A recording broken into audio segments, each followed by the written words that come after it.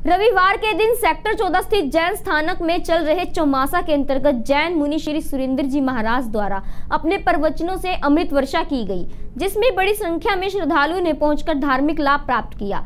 इस अवसर पर जैन मुनि जी महाराज द्वारा महाभारत कालीन महाराज कर्ण दानवीर के होने पर उनकी सूर्यवंशी शक्तियों के बारे में अपने प्रवचनों के माध्यम से उपस्थित संगत को बताया गया।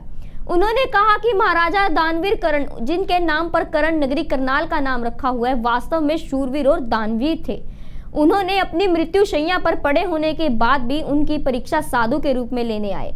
स्वयं भगवान को अपने मुंह से सोने का दांत निकालकर भेंट किया गया। इस कड़ी परीक्षा में उन्होंने अपने धनुष बाण से जमीन से गंगा की धारा को प्रवाहित किया और झूठे दांत को धोकर साधु के भेष में आए स्वयं भगवान को भेंट किया।